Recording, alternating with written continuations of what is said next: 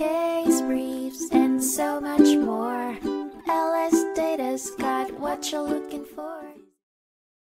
The United States Foreign Intelligence Surveillance Court in 2008 heard the case in Directives Pursuant to Section 105B of the Foreign Intelligence Surveillance Act, which centered on the balance between national security and individual privacy rights under the Fourth Amendment. The case involved a communications service provider who challenged the legality of warrantless surveillance under the Protect America Act, PAA, and refused to comply with directives for the acquisition of foreign intelligence. The court had to decide if the PAA met the Fourth Amendment's reasonableness requirement for surveillance targeted against foreign powers or agents. The court ultimately found that the Protect America Act was reasonable governmental action in this case, due to the protections in the PAA, certifications, and directives. Compliance with the directives was deemed mandatory, as the petitioner failed to provide evidence of harm, risk of error, or potential abuse.